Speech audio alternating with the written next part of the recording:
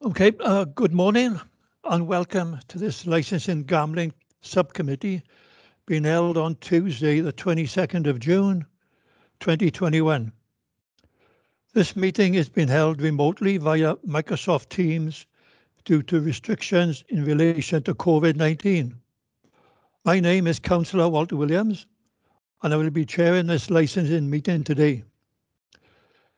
This meeting is being recorded and will be made available to view via the Council's website, except for discussions involving confidential or exempt items. Therefore, the images and audio of those individuals present and or speaking will be publicly available to all via the recording on the Council website at www.caerphilly.gov.uk. I will now carry out the roll call for attendance. Please can you announce yourself as present when I call out your name? Members first. Councillor Donna Cushing. Present, Chair. And Councillor Phil Bevan. Yes, here, Chair. Okay. Can I check the following officers present? Lee Morgan, Licensing Manager. Yeah, present, Chair. Good morning. Good morning. Kath Hopkins, Senior Licensing Officer. Yeah, morning, Chair. I'm Morning. here. Todd Rawson, Solicitor. Present, Chair. Okay. Rebecca Barrett, Committee Services Officer. Morning, Chair. Present. Thank you. Now, please can I check the applicant is present, Mr. David Willing? Sorry, Mr. Willing, I think you're on mute. I beg your pardon. Yes, I'm present, Chairman. Thanks very much. I also have a list of responsible authorities and other persons and local residents speaking at the meeting. Please announce yourself as present when I call out your name. PC Dan Allen. Present, Chair. Annette Dix, Licensing Authority. Present, Chair. Abby Brown, Environmental Health. Present, Chair. Thank you. Mrs. Coughlin. Present, Chair. Mrs. Lane. Present, Chair. Mr. Leonard. Present. And Mrs. Waite, residents. Present, Chair. Thank you. Can I also welcome supporting officers from committee services who are present in the background? Thank you all for confirming your attendance. Please can I remind attendees that if you lose connection during the meeting, please make every attempt to reconnect. Committee services are on hand and will be able to assist you to reconnect if necessary. Please can I ask everyone to keep their microphones on mute until they are invited to speak. I should also remind everyone that the chair has a discretion to remove persons from the remote meeting if that is necessary. If you wish to speak, please use the hands up function in Microsoft Teams. We now move to the agenda. First on the agenda is apologies for absence. Do we have any? None, Chair. Thank you very much. 2 is declarations of interest. Chair, Lee Morgan. Sorry. Up. Yeah, sorry, Chair. It's just in relation to apologies. Deborah Lewis, the Child Protection Officer, has given her apologies in relation to not being able to attend the meeting this morning. She has another meeting. So I'd just like that to be recorded, if I may. Thank you. Thank you very much. Thank you, Ms. Morgan. Item 2 is number 2 is declarations of interest. Councillors and officers are reminded of the personal responsibility to declare any personal or prejudicial interest in respect of any item of business on this agenda, in accordance with the Local Government Act 2000, the Council's Constitution and the Code of Conduct for both councils and officers. Please use the hands up function to indicate if you have any such declarations. No declarations, thank you. Now we'll go to item 3, please. Determination of club premises certificate variation application. Pontymister Welfare Bowls Club, Theatre Pavilion, Pontymister, Risca. Mr. Rawson from Legal, can I hand over to you, please? Thank you, Chair. Before members consider the matter before them, I'll firstly run through the procedure that will be followed at this meeting. The procedure will be followed for today is firstly that the licensing manager will present his report to the subcommittee. All parties will then have the opportunity to ask questions of the licensing manager regarding the information contained in the report. The applicant will then be asked to address the subcommittee in support of the application that's been made. All parties will then have the opportunity to ask questions of the applicant and any representatives that they have. Each responsible authority in turn will then be asked to address the subcommittee in support of their representations that have been made. All parties will then have the opportunity to ask questions of each responsible authority in turn. The local residents will then be asked to address the subcommittee in support of their representations. All parties will then have the opportunity to ask questions of the local residents. All parties will then have the opportunity to sum up. Please note that this should be a summary of any information that's already been given to the subcommittee and is not an opportunity to introduce fresh or new evidence at that point in time or new or fresh information or representations. Please can I ask that if you do not clearly hear a question or response that you ask the person speaking if they can repeat what they've said. If you lose connection, we will pause proceedings, so please make every effort to reconnect in the meantime. If you have any difficulties reconnecting, then please telephone committee services on 07768 095 152, and I'll give you that number again. It's 07768 095 152, and there should be some assistance in the background to help you reconnect as quickly as possible. Once all parties have summed up, the chair will then ask all the parties to leave the meeting through the hang up or leave button on Teams on the interface, and the decision of the subcommittee will be made and then it'll be circulated in writing by the licensing department within 5 working days of the meeting. That is the procedure for the meeting. If anyone has any questions on the meeting procedures, if you can just let me know by using the hands up function, and we'll go through any questions that you may have.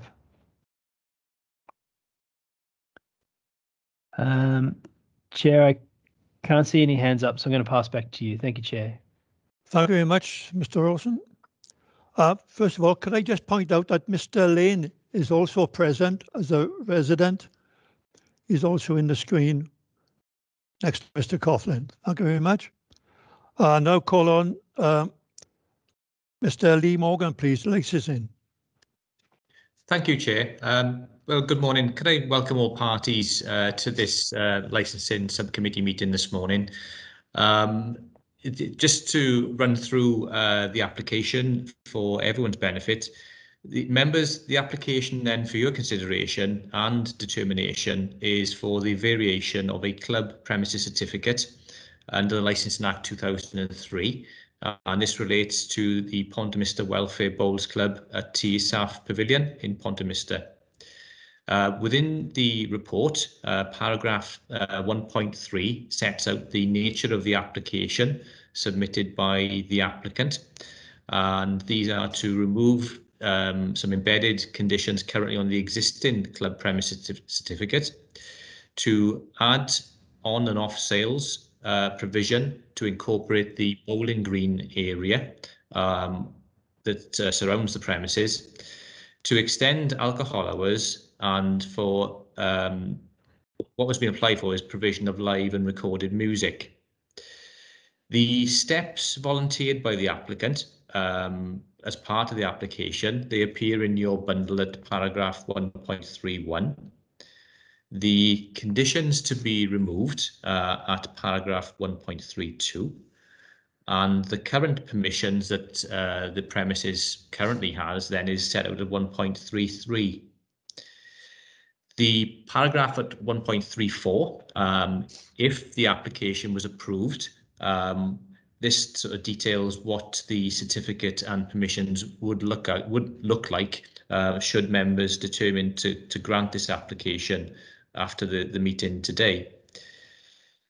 To provide members and all parties with some information as to this application, and just generally so that everyone knows that the existing club footprint in effect is only contained to the pavilion of the building. And this is detailed at Appendix 1 on page 9.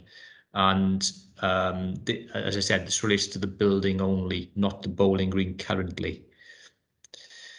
If members were to approve the variation application, then supply of alcohol would be permitted within the confines of the bowling green area itself. And then I suppose, again, Appendix 3 on page 13 shows the sort of the area which would then be covered by the permissions of the club premises certificate. Now, this application, like all others, is subject to a 28-day consultation period. During this time, representations have been received from responsible authorities and also then from local residents who have objected to the application. The representations that have been received from the responsible authorities, they're contained at paragraph 1.51, and then 1.52, this details objections received from residents.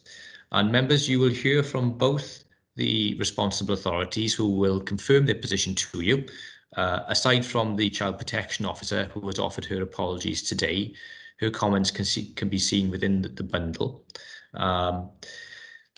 The residents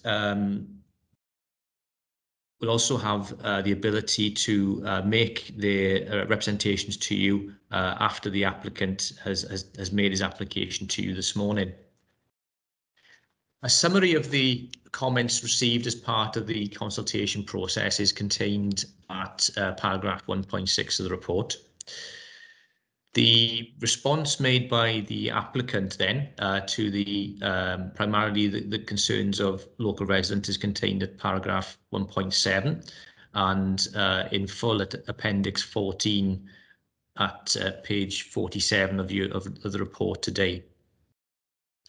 In essence, the responsible authorities have sought to impose conditions to restrict activities in respect of permitted times and restricting the use of the outside area to 2200 and restricting the provision of music entertainment on New Year's Eve till midnight.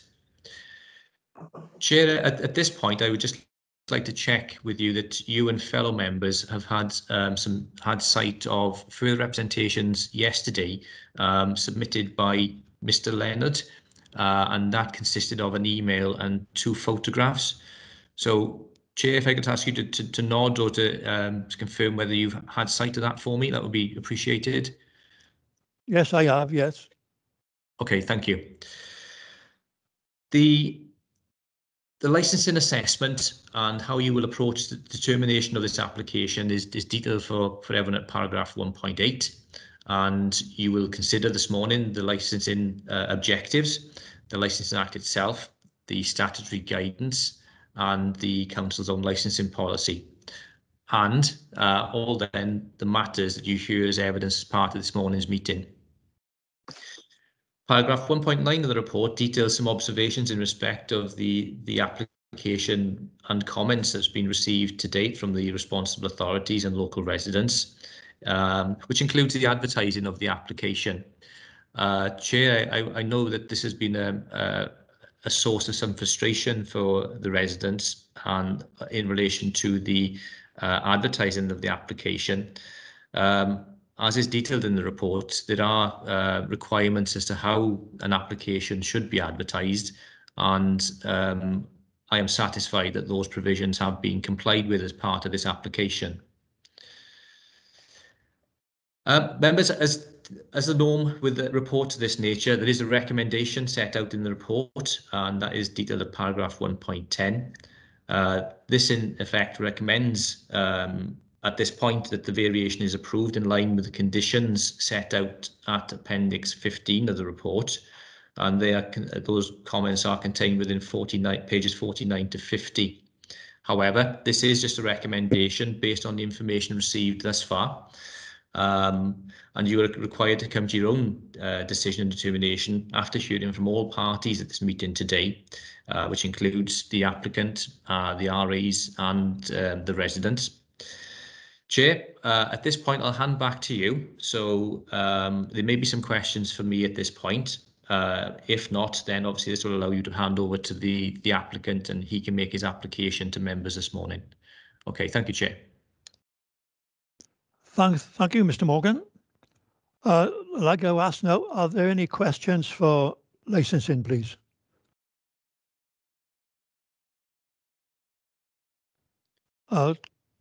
First is Councillor Cushin. Mr. Morgan. Thanks, Chair. Can I just clarify with Mr. Morgan? From reading your report, the only sort of changes I can see, because there were the times that the license currently stands, is going to be similar to how it's what they'd actually applying for, apart from the music and outdoor drinking license. Is that correct, Mr. Morgan? Okay.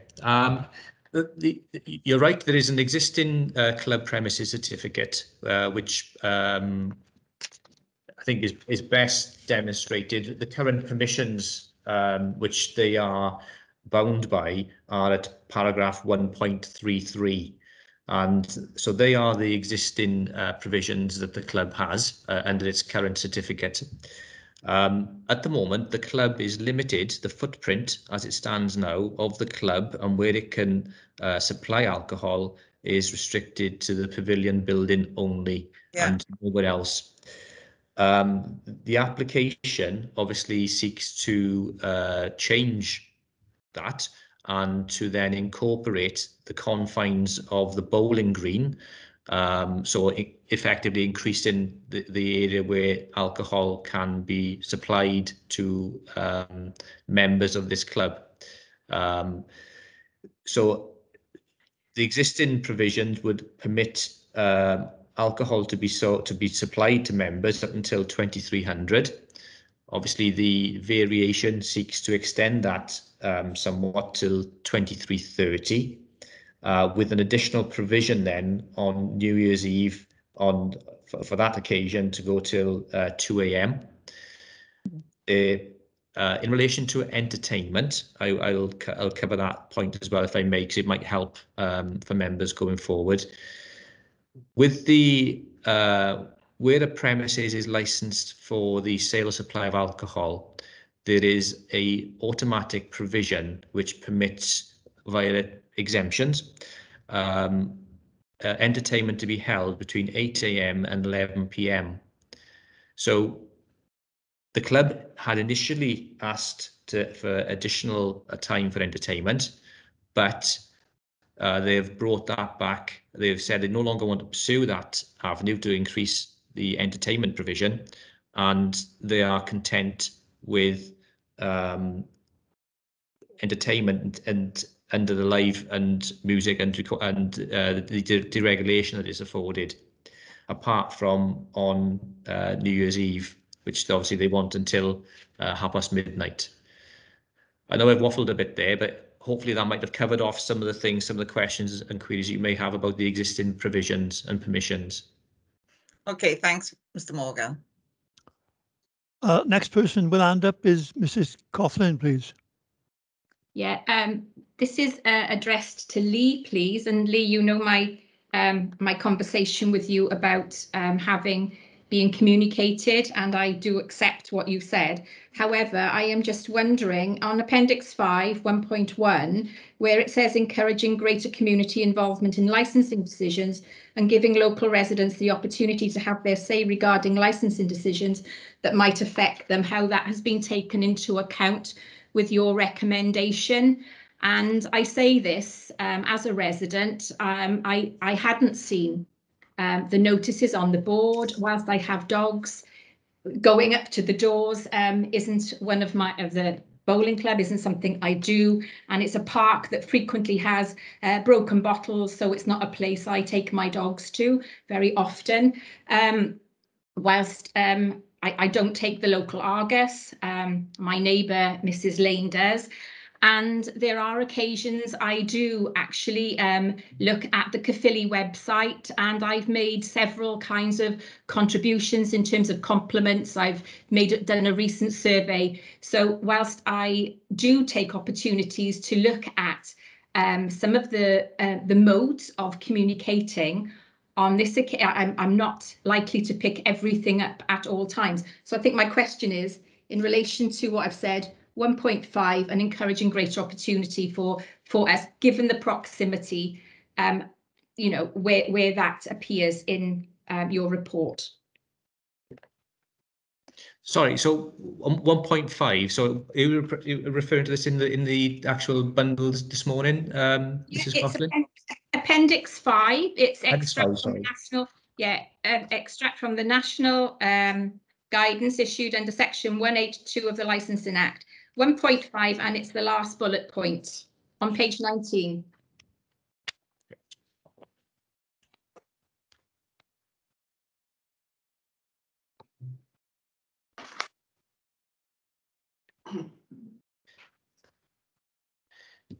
Yes, the legislation does allow for your involvement. It's again under the Act. It sets out quite clearly how an application is to be advertised and the requirements of the applicant and the licensing authority. Though you have the ability to take part in licensing decisions because you're at this hearing today. You know, this is an opportunity for your input in addition to the representations you've made about this application. You have the ability to attend this hearing and to inform members as to your concerns about the application, should it be granted in the manner that has been applied for. So you do have the ability to influence local decisions and to have an involvement. Unfortunately, I can't. There are the minimum requirements that are set out in the Act. Those matters are being complied with in relation to the advertising of the application. So, unfortunately, those matters have been met, I'm afraid, Mrs. Coughlin. Thank you for that. I guess for me, I understand what you're saying, but when you've got some additional guidance, you do have it. For me, as a resident, there's a little bit of a disconnect there. Thank you anyway for your response. Okay. Thank you. And the next, please, is Todd Rawson. Thank you, Chair. Mr. Morgan, to the best of your knowledge, can you lawfully require an applicant to go beyond the notice requirements as set out in the legislation and regulations? Can you, in effect, hold them to a higher requirement? I can't. It would be nice to, because I think that may address some of the concerns of residents, not just in this case, but in any case. You know, anything that would be done would be of the applicant's own sort of volition, really, or if they was a directive more generally by the council that licensing applications would be approached in a way in addition to the minimum requirements. That certainly isn't the case. You know, it's so the answer to your question, no, there's nothing I could do to do that, I'm afraid. Thank you, Mr. Morgan. Thank you. Councillor Bevan, please. Yes, in relation to notification, it's okay if you know that something is happening, then you can make the objection. But if, as the lady said, she hasn't seen anything or is not in the right place at the right time to witness anything, it's very difficult. With planning, of course, any planning application comes in, of course, the local residents have to be notified of any planning application. And I just find it strange that the same things don't apply to licensing. Is it something that we could do as a local authority anyhow, over and above the requirements of the Act? I think that would be a matter for the full licensing and gambling committee. If there were to be a provision that members wanted to require the licensing department to do on receipt of an application, in addition to the statutory requirements, that is something that members could consider. You will obviously, members, you will know, being ward members yourself, that all applications are communicated to you as part of your role as elected members for the area. And I know that you will have, well, I suspect most of you will have local meetings for your wards, and there are opportunities for the matters to be information to be forwarded, via the elected members for the area. I'm not sure whether that happens currently, within your communities, but there are, but these applications are communicated every week to elected members so that they're aware of what is happening within their area. So in relation to planning and licensing, the two matters are distinct, separate legal for both. In this instance, members, if it was a planning application, yes, they would have had a letter to their door, or perhaps more advertisements on posts, etc. I'm not quite sure what the complete requirements are for a planning application, but there may be additional things which local residents may have seen. But unfortunately, those provisions are not detailed within the Licensing Act. Okay, Chair, if I could come back on that, then it is something I think, should look at full licensing. Too late for this application, of course, but I think as local members, sometimes we can miss things as well, even though we're notified, because of the number of emails and stuff that we get. So I think as a fail-safe, we should look at it at least. So I'm sorry about that, Lee, but it might be no work for you, but perhaps it needs Mr. Bevan, taking on more staff for you see. Yeah, thank you, Mr. Councillor Bevan. We may look at that in the next meeting. Councillor Cushion, have you got your hand up, please, or have you stood up from the last time? No, I've got my hand up. It's regarding what's been discussed now in the last couple of minutes, Chair. Yeah, what I'm actually going to ask is clarification from Lee. When licensing, because I know when I've had emails regarding licensing and planning applications and different things, if there's anything that's, like you said, come to me that's concerning my area and my community, I actually, send information out to the local residents. But in this particular instance, where was the advertising regarding the change or the proposed licensing request? Where was it advertised?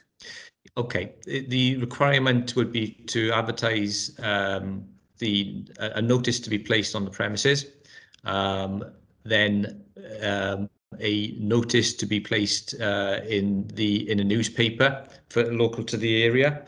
And then finally, the requirement for the local authority to advertise the application on its website for the period of 28 days. So those are the three areas that would effectively have to be covered. As I said earlier, I'm satisfied that those measures have been met, as part of this application, and they are the requirements, and we can't ask the applicant to effectively do more than that. Yeah. But basically, unlike planning, where you see the notices on lampposts and different things like that, the only place in that particular area where the notice was put up was actually on the building that was requesting the change in the licensing. Then, is it? Am I correct? That would be the requirement. If the applicant may have placed the advertisement in other places, but that would be the main requirement that he would have met. And so effectively on the building, or accessed to where the building is accessed, and as I said, the newspaper advertisement, which is one opportunity, which is advertised in the local press, which is what's required, And apart from that, yeah, it is just the authority's website for the period of 28 days. So that is it, unfortunately. Okay, thanks very much for that then, Lee. Thank you. Mr. Rawson, did you want to speak? Thanks, Chair. Mr. Morgan, it may be helpful for everyone in attendance just to perhaps briefly explain the practical difference between having the bowling green incorporated into the licensed premises as to how it currently stands without a variation. For I understand it, the consumption of alcohol isn't a licensable activity. So if a person at the club at the moment purchased their alcohol inside the premised area at the bar and then took their pint out onto the bowling green to consume, would that be a breach on the current licensing conditions? Yes, the only thing at the moment, the consumption should take place within the confines area, the supply area. Yeah. So by widening the green, you will widen the area for which the consumption of alcohol can happen on the wider premises. Yes. Thank you. Okay, thanks very much. We now move to the representation from the applicant, Mr. Willing.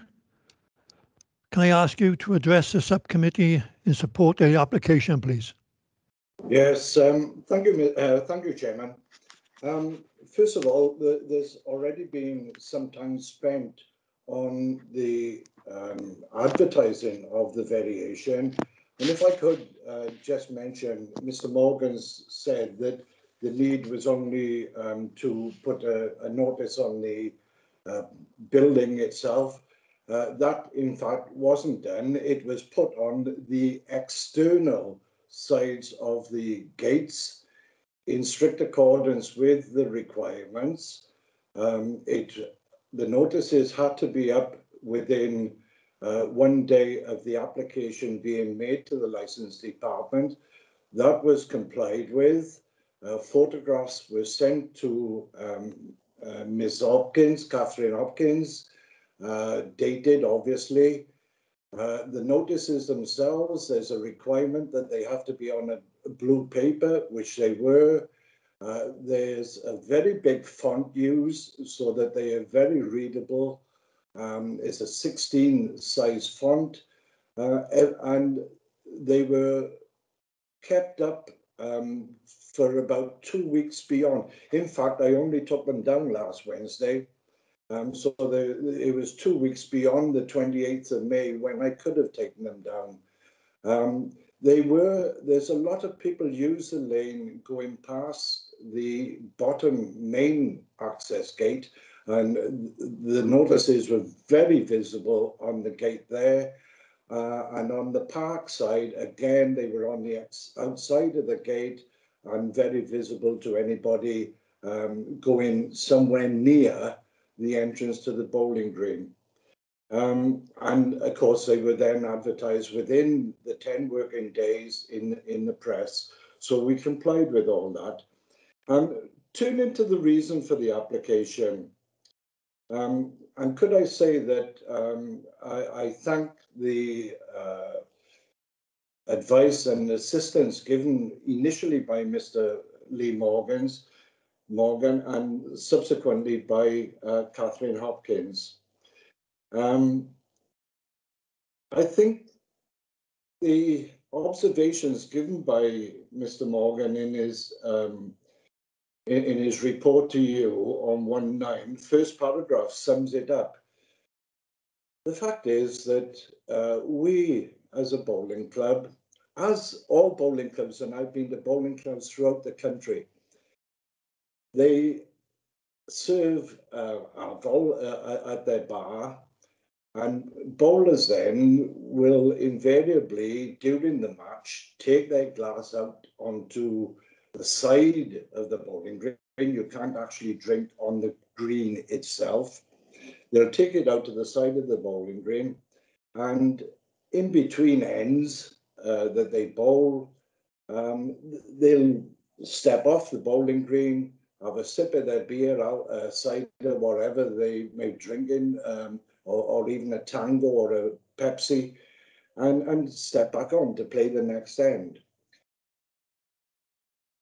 We have, as all bowling clubs, we have allowed this to happen, not realizing and unintentionally in breach, it appears now, in breach of the original licensing condition.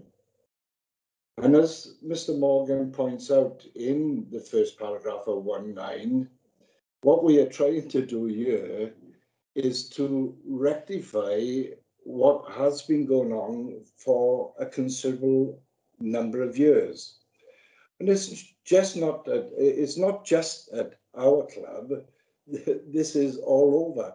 And I know the licensing department for a fact are dealing with a number of applications for the same reason as we wish to deal with the application, wish to vary the license, because this practice has unintentionally and knowingly been going on. And it only came to light as a result of clubs with club premises certificates being asked to contact the licensing department at the time that the government, the Welsh government, allowed outside alcohol to be consumed. I believe it was something like the 13th of May, was it? Something like that. And of course, 3 weeks later, they allowed inside anyway. But so that started the ball rolling. And I was advised at the time by Mr. Morgan that if to rectify the situation that had been going on for many, many years, that I should apply for a variation of the license, which is what I then proceeded to do. In making the application, it was suggested to me that if on occasions we had functions going on which included the provision of live music, that I should also include that as part of the variation. What has to be remembered that when making the application and to include such a provision, one has to apply for every day of the week, of every week of the year. When in fact, as a bowling club, we only wanted it for the possibility, and I emphasize possibility, the possibility of someone in our club wishing to celebrate some sort of function, or the club themselves wishing to have live music on, for example, presentation night. In the past, that has happened, and it's happened possibly, and again, I emphasize possibly, 2, maybe 3 times a year. Unfortunately, when making the application, an applicant cannot specify that he only wants it for 2 or 3 times a year for special functions. As I've already said, you have to indicate that it's every day of the week, 52 weeks of the year, which is unfortunate because I think that straight away has given the residents the idea of us opening, if I may say, opening some sort of nightclub and attracting hordes of younger people. That is far, far from the truth. I did prepare a statement, which I know Catherine sent out to the residents, and every word that I put in that statement is the honest truth. We did only want this condition for that allowed music on possibly 2 or 3 times a year, and I gave examples of that. In fact, the last time that we had live music there was in January 2020, prior to the country learning about the pandemic and lockdown and so on. and it happened to be our club secretary celebrating his 80th birthday. When there was probably 55, 60, he invited his family, of course, were there, and he invited members of the club.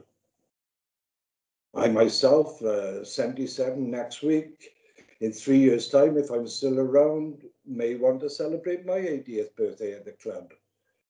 The year after, I celebrate my 60th wedding anniversary. I may want to celebrate that at the club. Unlikely, because I tend to, these days, celebrate such things with my family, grandchildren and great-grandchildren. But that was the type of function when live music would have been played. One of the residents one of the objectors referred to the fact, when is this going to happen? Are we going to have it 2 or 3 times a week? This is where I believe, by applying for that part of the variation, as created this sense that we are going to suddenly change. That cannot be farther from the truth. The club will continue to operate exactly as it has done. I've been a member there since I retired as a chief officer of Visiting Council in '96.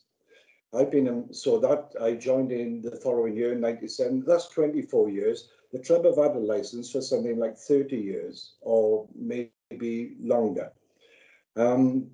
We are not going to change. Nothing will change from the way the club is operated at the moment. The responsible authorities have visited the club. You've got their details before you in the package.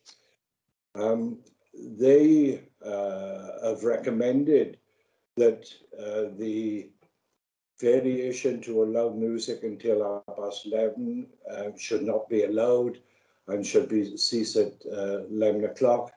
Any drinking outside of the pavilion itself should be limited to 10 o'clock. I have, on behalf of the club, as the applicant, on behalf of the club, agreed to those conditions. And had I realised at the time of making the application that that part of the application would have caused so much problem, I would never have included it in the first place, because as the officer's report has pointed out, under the club premises certificate, we are allowed to have recorded and live music until 11 o'clock anyway. And I cannot, I may be rambling and repeating myself, but we're only talking about the possibility of that happening on perhaps 2 or 3 occasions. As far as the drinking outside is concerned,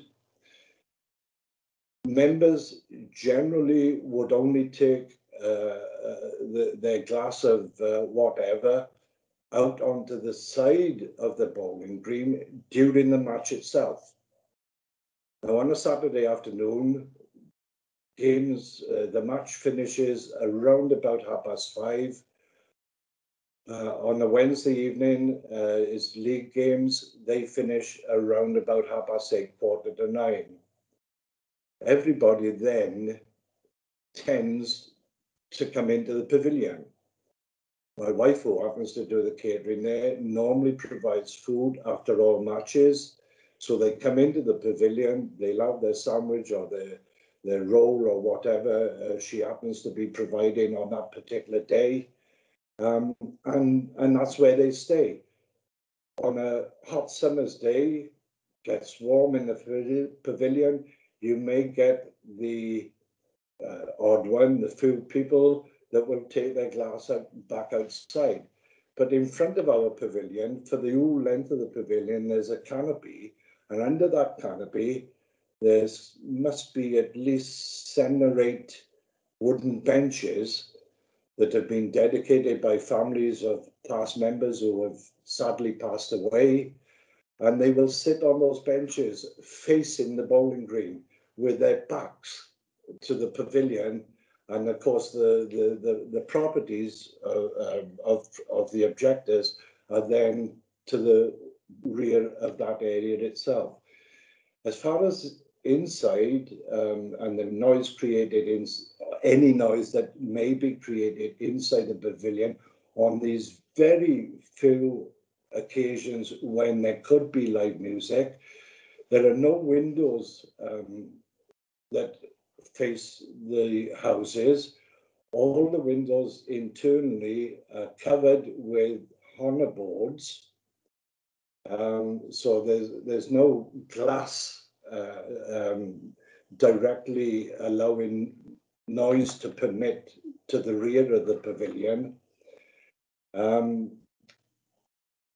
Recently, because of problems with the roof of the pavilion, the council at this, in about March of this year re-roofed the pavilion, and I'm told, I didn't see it, the work going on, but I'm told there's something like a 4-inch insulation slabs put on top of the existing roof, and then it was refelted. That again will act as a sound barrier for noise that may travel upwards through the roof. But we are, and I keep on emphasizing, we are only talking about the possibility of this happening on 2 or 3 occasions a year. I don't think I can add much more to that. We've agreed with the responsible authorities' conditions. I think that's about all I can say, Chairman. As I've said, everything in the statement that was passed to the residents is the honest truth. We don't intend to alter anything that hasn't gone on at the bowling green for a good number of years. It was nice to see one remark. It was a postscript on one of the objectors' letters that said, we were respecting bowling green, a respected facility in the community for the older generation. It was nice to hear that. And the postscript went on to say, keep it as a bowling green. Our full intention is, in fact, to keep it as a bowling green. One last point, Mr. Chairman. We have one solitary member under 60 years of age. The average age of membership is over 70. As I said, I'll be 77 myself in a week's time. We don't seem to be able to attract a younger person, and this is a problem for all bowling clubs.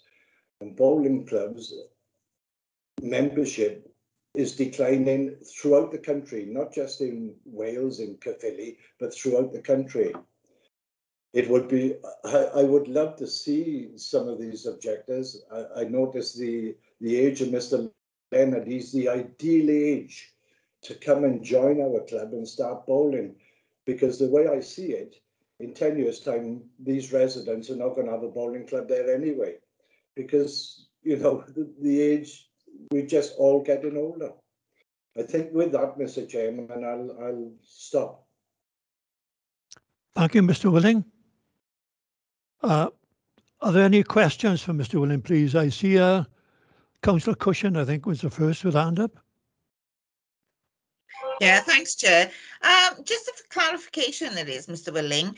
So basically, nothing is going to change in regards to what you currently provide anyway, only the fact that you're going to have the correct licenses. Is that right? Because obviously you haven't had the correct license previously to provide alcohol in and around the bowling green, and you've inadvertently been providing this. But as far as you're concerned, nothing is going to change. Is that right? Yes, Councillor Cushing, that is exactly right. And your officers will be able to tell you that we aren't alone in this. This all came to light as a result of the government allowing outside consumption of alcohol. I know for a fact that your department, the licensing department that is currently dealing. I know of 2 clubs that are currently going through the same process. I was talking to the secretary of one of them not 2 weeks ago, and another one that I'm aware of, a prominent member there, happened to tell me that they are having the same problem. And in fact, in that case, I actually sent him a copy of my application to help him fill in his application to the authority. So, and I know in chats that I've had with Catherine, that Catherine has mentioned that we aren't alone in this. There's a lot of clubs in exactly the same position, and it only came to light, as it said, as Mr. Morgan said in his observation on 1/9, it only came to light as a result of the Welsh Government allowing the outside consumption of alcohol. Councillor Cushin, okay? Yeah, that's lovely. Thank you, Chair. Thank you. The next, I think, is residents, please. Mrs. Coughlin or Vivian Coughlin. Okay, Richard, do you want to ask a question? Yeah, I'll go first. Mr. Leonard's going to ask a question first. Mr. Leonard, okay. Yeah. Mr. Willing, can you hear me? I don't know if you can. Yeah. I'd just like to say that 2 former members of your group, Cyril and Patricia Bainton, do you know them? Cyril Bainton, yes, I know. Yeah. Well, that's my father-in-law. Myself and my wife have both been in the Bowls Club, and we have both had a pint around the green. No problems whatsoever. We've been to one of your trophy ceremonies where Patricia Bainton would often win.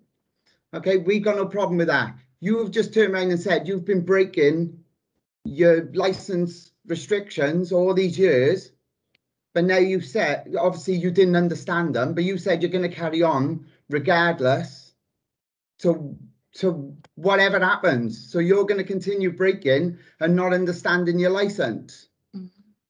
You know, that you've admitted it to what? You've admitted it. You said you were going to carry on regardless.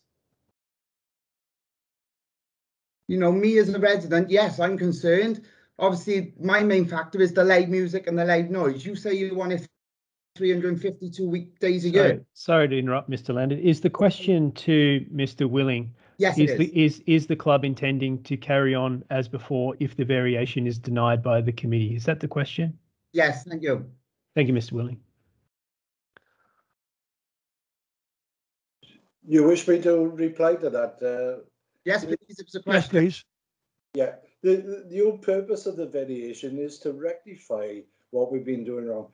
I believe, correct me if I'm wrong, Mr. Leonard, you just pointed out yourself that you've been there and had a pint at the club. Yes, I have. Yeah, a long time ago. Outside when your mother-in-law? Yeah, mother and father-in-law were both members over there, yes. In-law used to be members of the club. So you are aware of what goes on in the club. Yeah, everyone was playing bowls, nothing else. That doesn't cause a problem to anybody. What the granting of the application will rectify that situation and will allow it. Allow what you yourself, Mr. Leonard, have done in the past. We want to be running the club in accordance with the conditions of the license. And unfortunately, and we're not the only ones, unfortunately, it appears that we haven't been doing that correctly in the past. So that don't give me much enthusiasm. If you can't follow that license, why would you follow the new license? Why would you abide by that? How would I know you can't understand that? Well, the new license would allow what you yourself have done and had a drink outside of the... I only done it with the permission of the owners of the club. I would never know what was in place, so you don't put that back on me, sorry.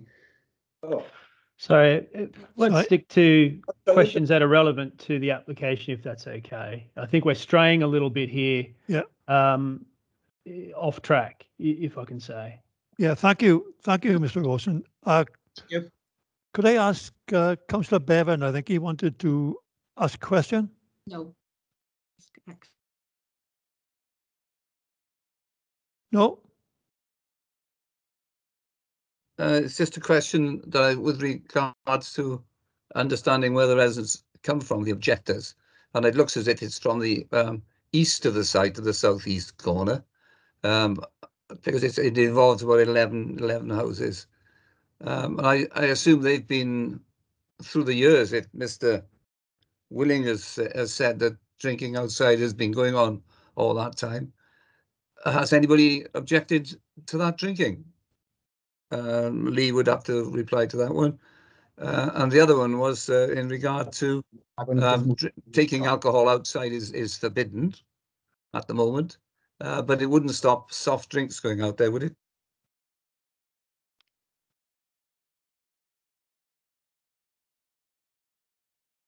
Chair, perhaps I can come in. Please, at this point. Mr. Morgan. Yeah, that might be helpful. Obviously, the sales supply of soft drinks, it wouldn't be a licensable activity as such. It's the supply of alcohol, which obviously would be this committee will be able to influence. In relation to complaints, Councillor Bevan, in relation to alcohol provision, I'm not aware that the licensing authority has been contacted about the sale of alcohol and usage of the bowling green area previously. That's not something that I have seen in terms of records which are held. Coming back to another point, in relation to not complying with provisions, whatever the provision,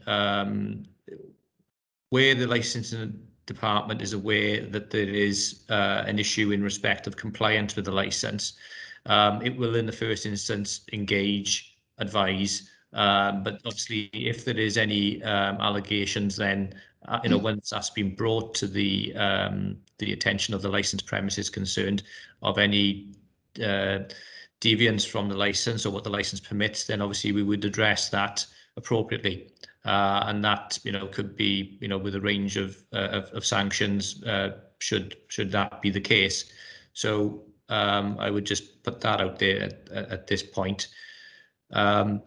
So that may assist in some of those questions or some of the comments that's just been made. Okay, thank you, Chair. Thank you, Mr. Morgan.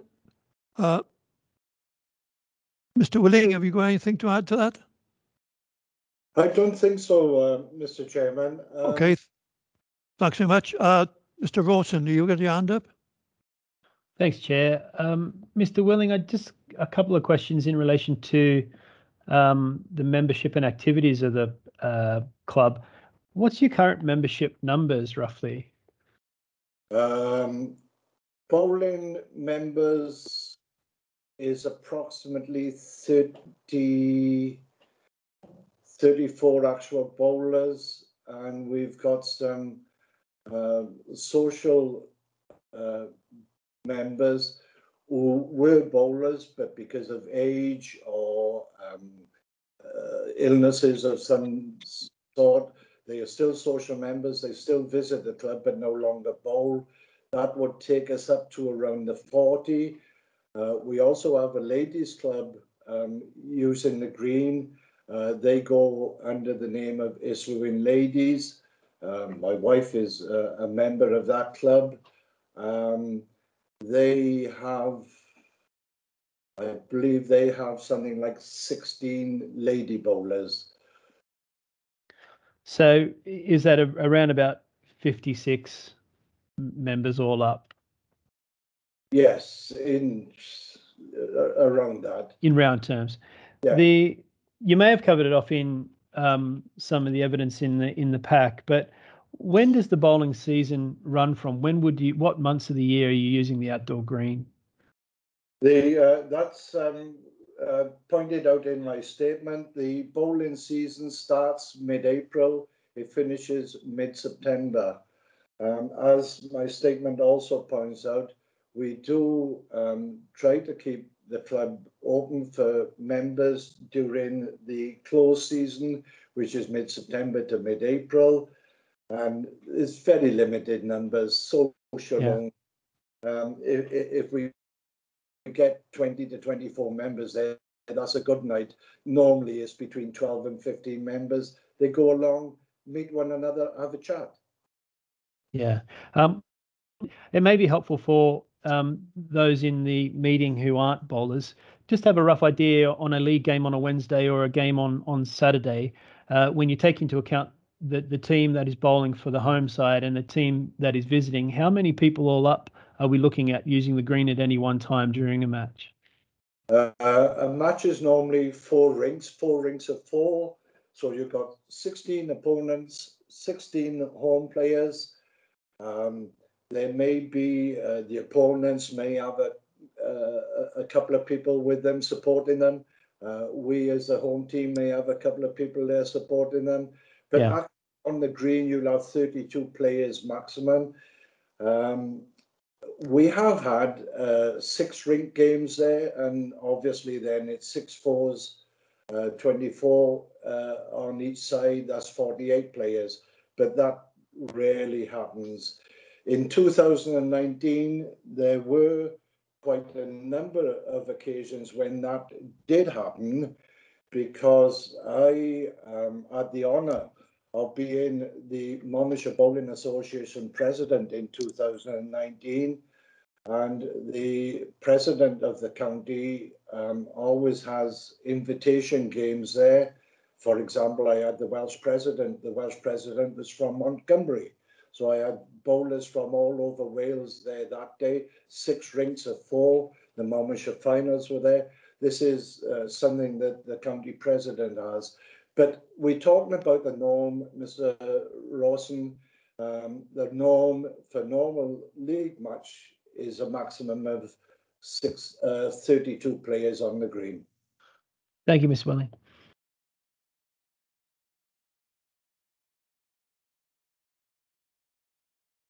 Chair, you're on mute. Sorry about that. Thank you, Mr. Rawson. I'll go back to the residents, please. And you got your hand up. Any more questions? Yeah, sorry, I have to charge my laptop up. Yeah, Mr. Willings, thank you for that outlining some of the, you've put some things into perspective, which is really helpful. Just a few points, if you don't mind. In respect of the notice on the gate, it was 2 A4 pieces of paper landscape.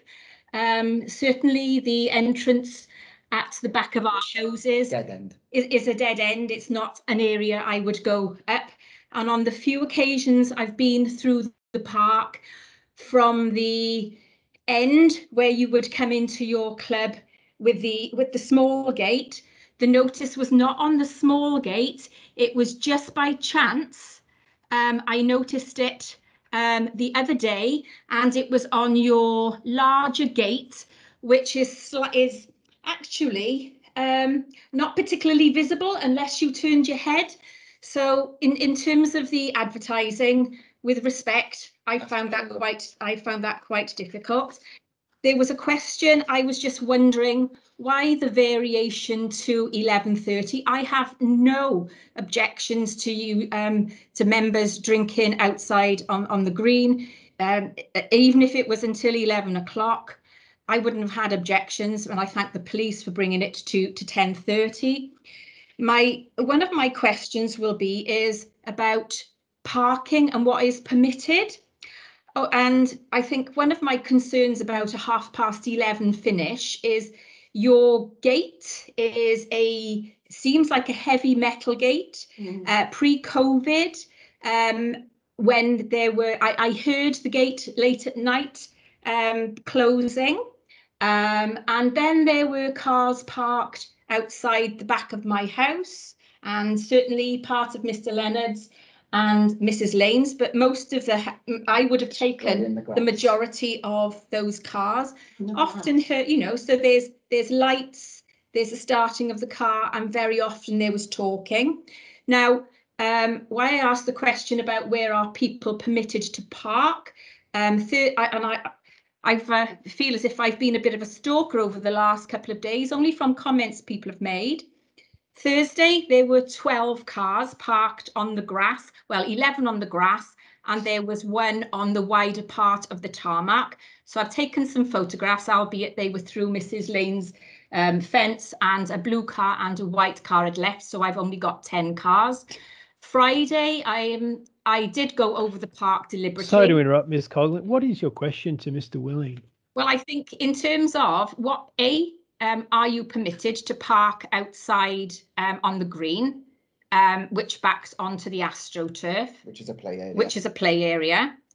And if people are permitted to park there, there have been times there's been large numbers of vehicles, and if those people are there at night, that just adds to the noise when people leave, in terms of cars, lights of the cars, and people do talk.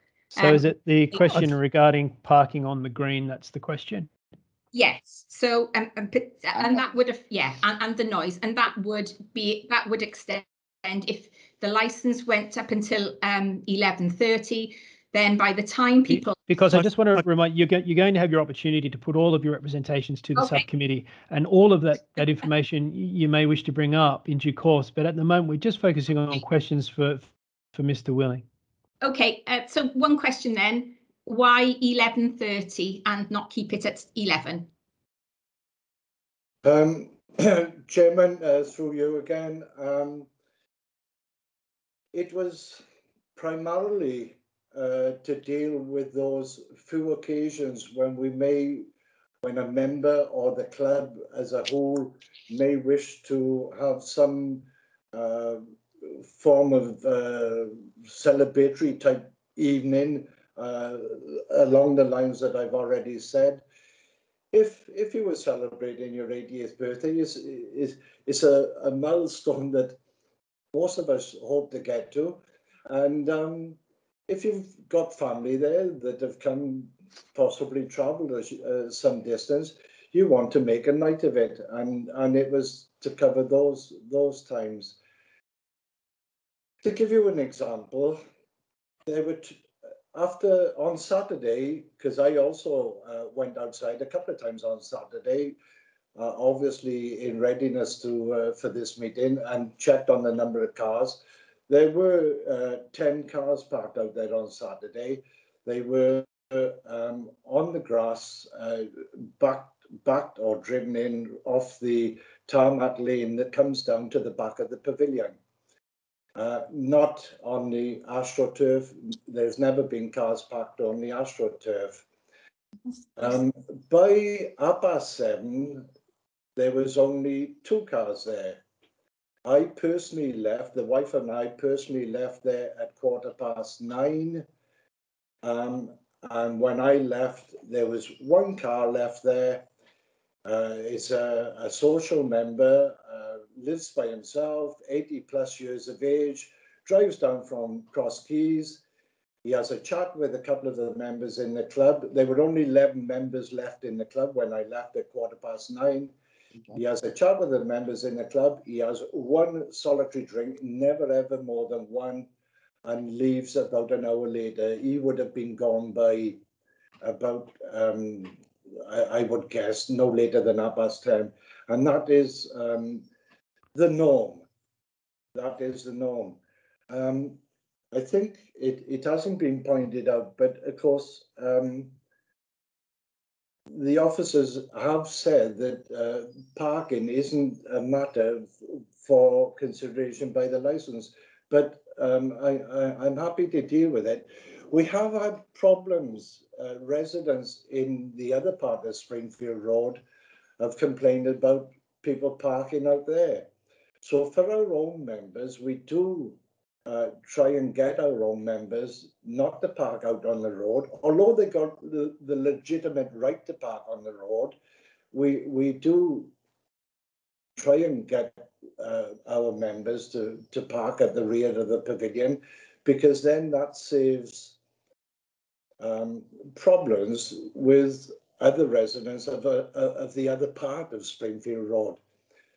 I can quote an example. I myself, in November 2018,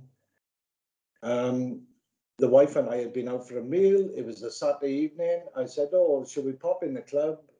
Which we did. I had two drinks. The wife doesn't drink, so she was driving. We left the club at 11:15, and I found 2 tyres. A knife had been put into 2 of my tyres.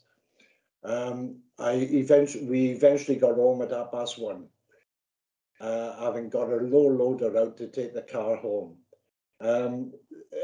Another car of our members had a scratch down the side. So for our own members, we do ask, if they can, to save problems out in that area of Springfield Road, to park at the rear pavilion.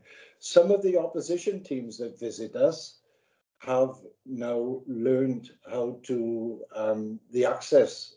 They've learned where the access road is into the rear of the pavilion, and they park there, which is why there were 10 cars parked there on Saturday afternoon when we had Killian playing home. But you know, you win with some and you can't win with others. Thank you, Mr. Willing, but as you said, parking isn't a consideration for this committee anyway. No. So I'll go, thank you. I'll just go to Mr. Morgan now. He was next with his hand up. Thank you. Thank you, Chair. Just to come back on a point that for the question that Councillor Cushin started with, and I just and helpfully Mrs. Coughlin has helped with this as well. In the question about nothing's going to change, things will change. That was the question of Councillor Cushin. There's an extra half an hour certainly that has been applied for, has been identified by the residents.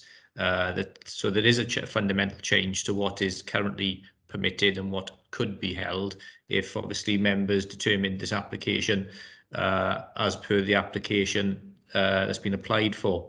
So it's just to cover that point off. But I think members have got that now anyway from what Mrs. Coughlin has said. So just to highlight that to members.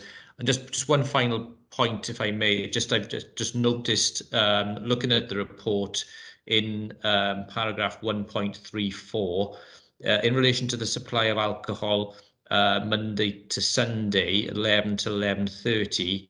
Actually, the Sunday provision would cease at 2300 and not 11:30. So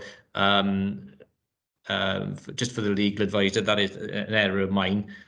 So I'm sure you will take that into your considerations when it's for the determination later. But what has been applied for Sundays was 2300 and not 2330. So that is my error in preparation of the report. Okay, thank you, Chair. Thank you, Mr. Morgan. Councillor Cushin, please. Yeah, thanks, Chair. Yeah, can I just have clarification? I don't know whether or not this be Mr. Olsen or Mr. Morgan who would need to answer this question. If this license application is not agreed, does that mean that they will be reverted back to the original license where where drinks cannot be taken, well, alcoholic drinks, I apologise, cannot be taken outside the pavilion? So will it revert back to the original? That's correct, unless it's covered by a temporary event notice or something of that sort. Yeah, that would be the position. And how many temporary events notices are the club entitled to at this present moment? Currently, it would be 15 notices, which could last up to 21 days. There is talk of that provision being increased, however. So, but currently is 15 for a maximum 21 days. Okay, thanks very much for that. Thank you very much. There's no more hands up now, so thank you, Mr. Willing. Just a quick one there, Chair, before. When you say 15, but it may be increased, is that our doing or is it a legal obligation? It would be a government requirement again, I think it's a consideration. It may be a temporary measure in relation to assisting hospitality premises, but it's not in yet. It's likely to be September onwards that is being possibly considered. Thank you, Chair. Sorry. Thank you. Mr. Willing? Yeah, there was one point that I missed.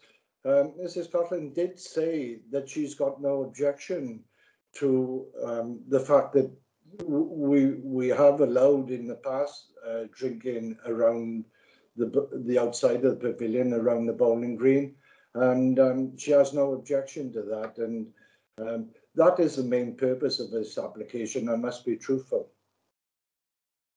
Thank you very much. Thank you, Mr. Willing.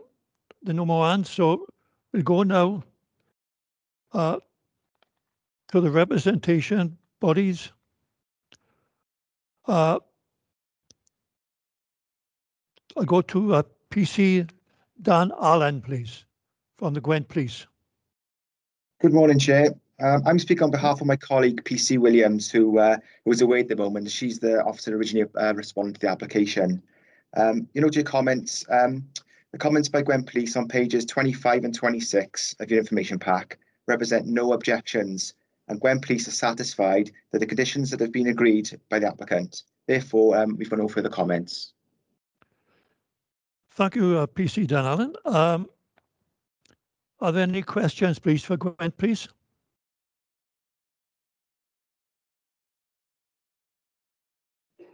No questions? Yeah, sorry, Chair. I do apologise. I have a question.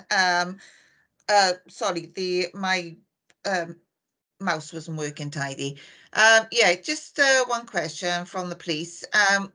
Isn't there within your recommendations that all outside drinking sort of stops at 10 o'clock though? Am I correct in that then, PC Allen? Yeah. Yes, sir, that's correct. Okay, thanks very much. And that's been agreed by the applicant as well. Right, lovely, thank you. Okay. Mr. Rawson, please. Did you have your hand up? Thanks, Chair. PC Allen, do you know off the top of your head, or are you aware of any instances where the police have had to attend the club premises as a result of antisocial behaviour or any disorderly conduct? As good practice, we look at all applications that come in, and we look at that for every application. And this hasn't been noted by my colleague, and I've looked at it as well. I can't see any. Thank you, PC Allen. Thank you, Chair. Thank you very much. Thank you, PC Allen. No more questions? Or the residents got their hand up. Mr. Goughlin, please. Do you know what? I'm almost beginning to feel awkward asking questions now. I refer to quite a lot of your appendices, and in terms of I'm not quite sure whether this would have been something maybe the police would have taken into account, and I know parking isn't an issue, but I will bring a point up about it, certainly from what's embedded. But page 20 makes page 20 8.42 make reference that about taking into account where children congregate, and again there are cars parked directly behind the AstroTurf area. Would that have been something maybe the police would have taken into account in this instance if you were aware that vehicles were parked there or not? I'm just thinking about, could that potentially cause some conflict? That's all. And I know it's not in the bowling green, it's outside the bowling green, but within here, there is sort of reference within all these documents about the importance to recognise the impacts of licence activity not contained in the building. And maybe I'm misinterpreting some of these things, but it's the words. So I guess that was my question. Is there that sort of potential conflict something that should have been taken into account? One of the windscreens is broke. Yeah, we take into account a number of different things, and the makeup of the area and the environment would have been one of those as well. Yeah, so that would have been taken into consideration. Okay, thank you. And I just say this because some of those children, I mean, I have no problems with the children. They do play rather enthusiastically with their footballs. and we have had broken windows in certain parts, greenhouses in the garden. Certainly that's been something of Wendy Waits. And I was just thinking, you know, the enthusiasm with which they play potentially could damage a vehicle. Maybe Mr. Willing. Thank you, Mr. Gothin, but I don't think that's part of the license application. Thanks very much. I'll go now to Annette Dix to make a representation, please. Yes, good morning, Chair, and good morning to everybody. My representations are referred to in Appendix 7 of the report, pages 29 and 30. When considering the representations that I've made, I've taken into account the nature of the application, which, as you will be aware from Mr. Morgan, it's a variation of an existing club premises certificate, which restricts the use of the club to members and guests only. It's not a premises licence where just normal members of the public can just turn up and be served alcohol. I've also visited the premises, and I was going to describe the area in which the pavilion is situated, which Mr. Willing has kindly given some information to the committee. But when visited with Environmental Health, it was noted that it is a small pavilion, but it is backing on in very close proximity to residential properties in their back gardens. Based upon its location, therefore the licensing authority acting in this role as a responsible authority has recommended that the outside area be restricted to 2200. Based upon the pavilion itself, inside it is a small pavilion, but previously the club didn't benefit from recorded music or live music other than for live music exemptions. And for that reason, the licensing authority did not support the live music until 2300 Monday to Saturday. And obviously, I understand that the applicant has agreed to amending his application back to 2300. Taking into consideration the non-standard timings for New Year's Eve, which the club currently benefits from the Millennium Order, which permitted the supply of alcohol from 11 o'clock in the morning till 11 on New Year's Eve to 11 p.m. on New Year's Day. And I note that obviously they're asking now for the supply of alcohol to be restricted till 2 a.m. The licensing authority doesn't wish to make any objections to that part, but did refer to the recorded music and live music that they applied for till 1:30, would recommend that it be restricted to 12:30 on New Year's Eve. Having regard, as I said, to its location and the conditions offered by the applicant, as well as those by the other responsible authorities, the licensing authority have suggested certain conditions which are referred to in my report. If there's anything else, Chair, other than that, that's the end of my representations. Thank you. Thank you very much, Ms. Dix. Are there any questions for Ms. Dix, please? The Licensing Authority. Mr. Rawson, please. Thanks, Chair. We've heard earlier in the hearing, Mr. Morgan didn't have any specific knowledge or any awareness that there'd been any resident complaints in relation to the operation of the premises under its licensing regime in years previous. What's the state of your knowledge in that effect? Or to that would be the same as Mr. Morgan. I have no record of any complaints to this premises previously. Thank you, Chair. Councillor Cushion, please. Yeah, thanks, Chair. I note in your report, Mrs. Dix, regarding the audience does not exceed 500. Now, I assume that would be under the new licence, if the new licence is agreed, which would include the bowling green and the pavilion itself. But under fire regulations, what's the maximum number allowed within the pavilion itself? That would depend on the club's risk assessment, Councillor. It's not something that the local authority would suggest a condition and make that determination. It would be part of their risk assessment. Obviously, they would benefit, and they currently do, from the live music exemption, which is not a licensable activity. If the bowling green was permitted today to be outside, they could also have recorded music as part of the exemption up until 11 o'clock. So, sorry, can I just clarify that? So they could have the music outside as well then till 11 o'clock, not just be restricted to music inside the pavilion? That's correct. They could have that now under the live music exemptions. All right. They could have that now. Recorded music isn't permitted at the moment because it refers to on premises for the supply on. So the bowling green hasn't got an on premises license at the moment. And this is where part of the nature of the variation is to include the bowling green as part of their club premises certificate.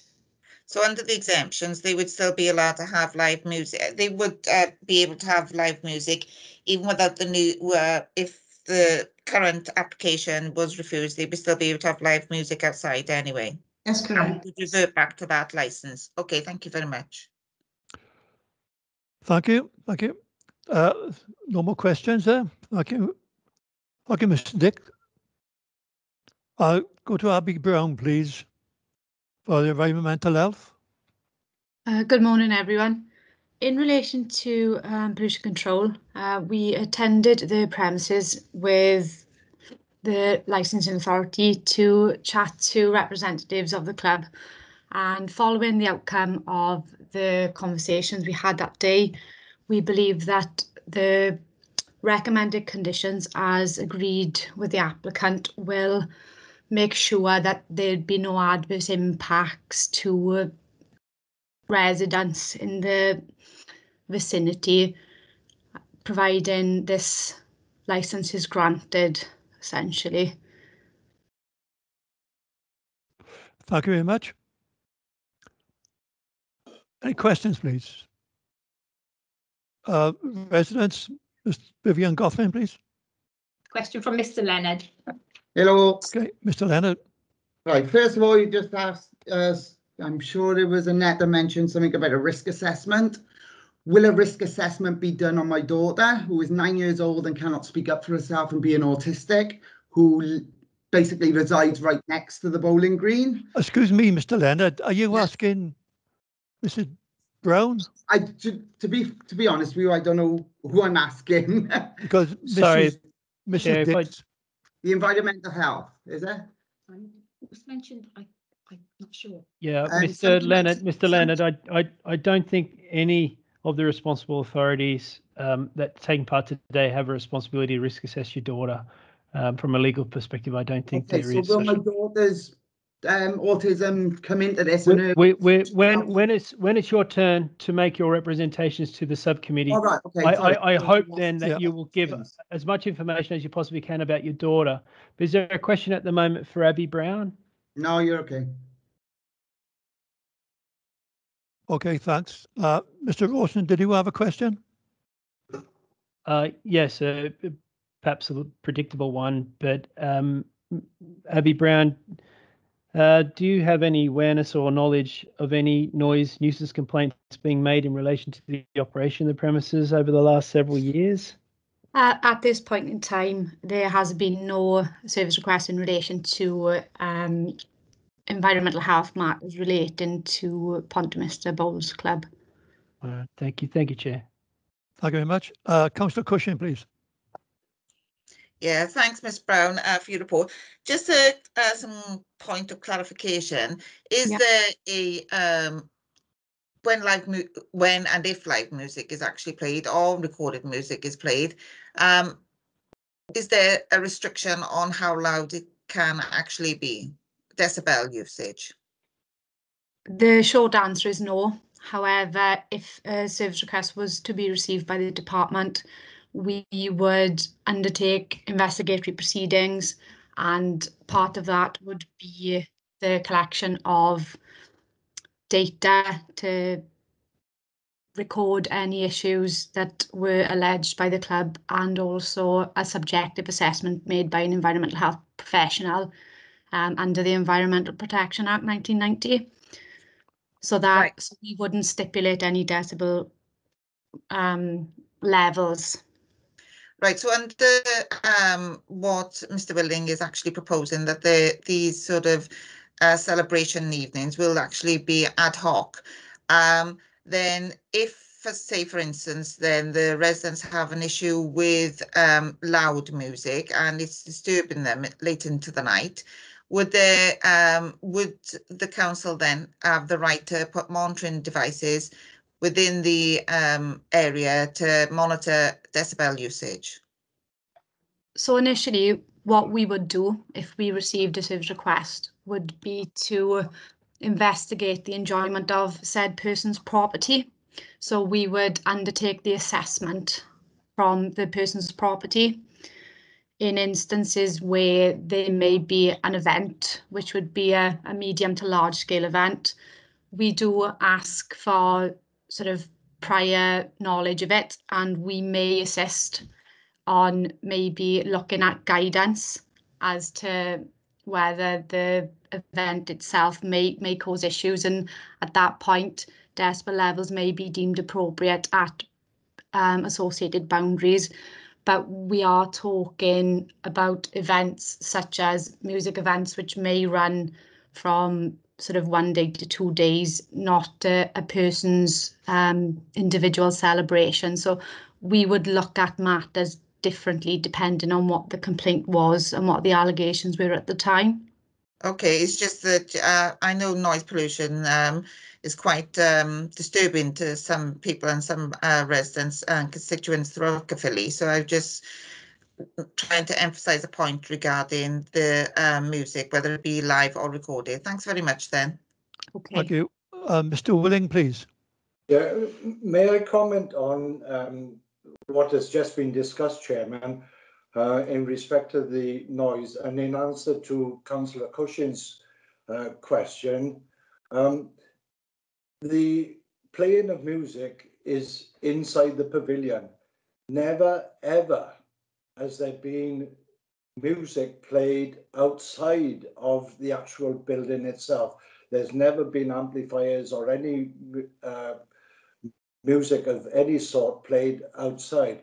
The application also included a voluntary condition, which I put in, that if and when such occasions happen,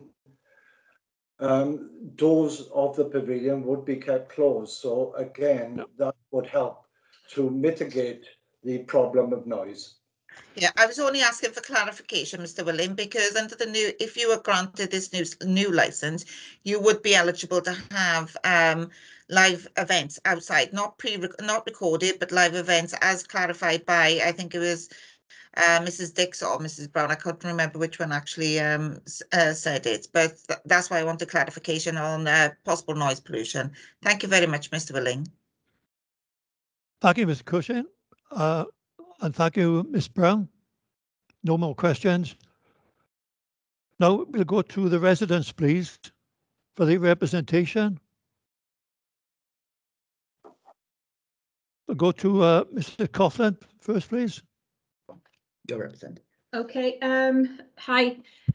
You will notice from my letter, mine was probably more about process, and I didn't quite understand the variations because it didn't contain enough information. But the information we've received has clarified around some of those.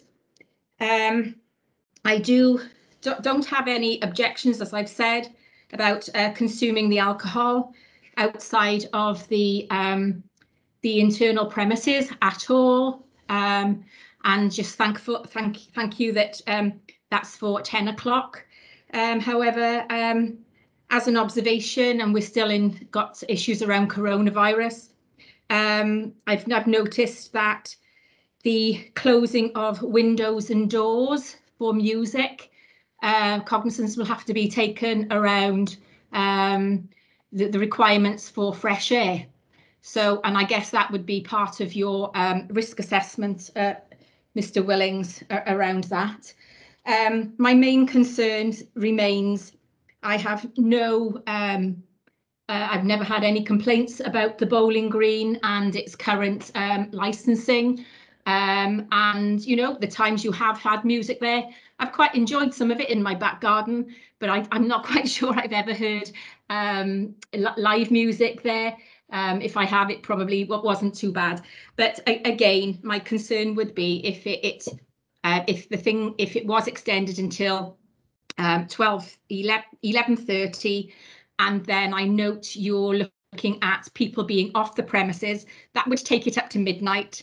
Bearing in mind, I know you've said this has got nothing to do with parking. However, I have I've read all these documents about, it talks about taking account Appendix 4, 11.4, the importance to recognise the impacts of the license activity not contained in the building, and there's reference to the wider impact of people as they leave premises. There's also information in there about taking account of how people get to and from the premises. That is my whole point about the parking situation at the back of our houses. And I really, really understand you seem to be between a rock and a hard place with the parking situation. I have thought about that, but there is a car park at the further end of the field that I understand will have an impact on the Isaac Road residents. And I understand from the councillors, they have made their concerns. So look, I really understand you between a rock and a hard place, and I guess there does need to be some compromise somewhere. Those are really my points. Existing up until 11 for alcohol and your music.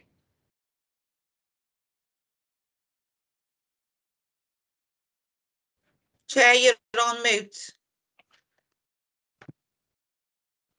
Again, sorry, apologies for that. Thank you, Mr. Gofflin. Can we go now please to Mrs. Lane, if she's still there? Yes, I'm still here. My concerns are with the music and the drinking. I have a son that has mental health problems. He goes to a special clinic once a month for special tablets. He has a support worker that he goes out with every week. His condition is schizophrenia, and as you probably know, he can hear voices and what have you. My concerns are that this is going to enhance the way he is, and at the moment we are fine, but I don't want it to get any worse than that. You know, my concerns are for him. You like stability, and I've got to have stability for him. Thank you. Are there any questions for Mr. Coughlin and Mr. Lane, please? No questions. Thank you. So now I'll go to Mr. Leonard, please. Hi. Sorry, Mr. Leonard. Okay. Could I just ask Mr. Rawson, his hand came up? Sorry, Chair, I was having trouble raising the hand. Just one question for Ms. Coughlin. How did you become aware that the variation application had been made?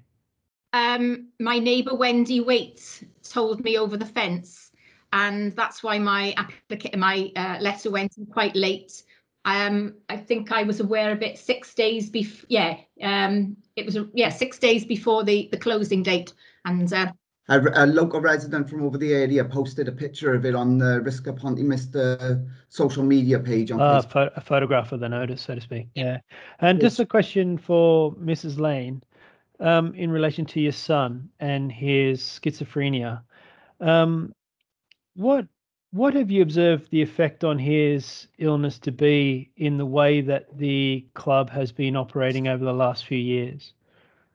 Well, Lee takes tablets at 10 o'clock in the night. It must be 10 o'clock. And once he takes these tablets, he sleeps. But if anything disturbs him, then we are up all night then trying to reassure him that it's not the voices, that it's music, and you know, it's hard sometimes, and that's my main concern is my son. Has the medication at 10 o'clock at night, has that been in place for a few years? It's been in place for about 20 years. Yeah, 20 years. About 20 Wow. years. And sort of over that period, how many instances have you had where he has been woken in the night after taking his medication and you've had an awful night trying to reassure him as to what's happening? How many times has that occurred over the last few years? Quite How regular is it? actually, but not just with the Bowls Club. It's other music as well, because at certain times of the night, no matter where you are, you can hear music from around everywhere.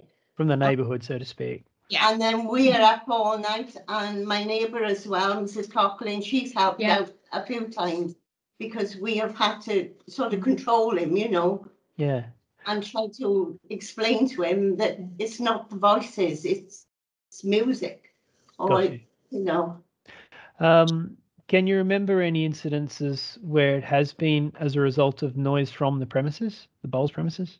A few times he's woke up because he sleeps in the back where the Bowls is, and he's called me and said, Mum, I can hear the voices, and I've literally gone into bed with him to calm him down. That's the only way I can do it. I see. The music and the voices, and you know, it's just the way he is. There's no way we can control that. Okay. And when it has happened, is it been, as best you can recall, noise from within the premises or outside the premises, say associated with the bowling green? It's both really. Right. You know, if and especially with the cars starting up and then people talking, and you know, it all goes. His mind isn't like ours then, put it that way. You know, he sees things different. Yeah. I see. Thank you. Thank you very much. Thanks, Chair.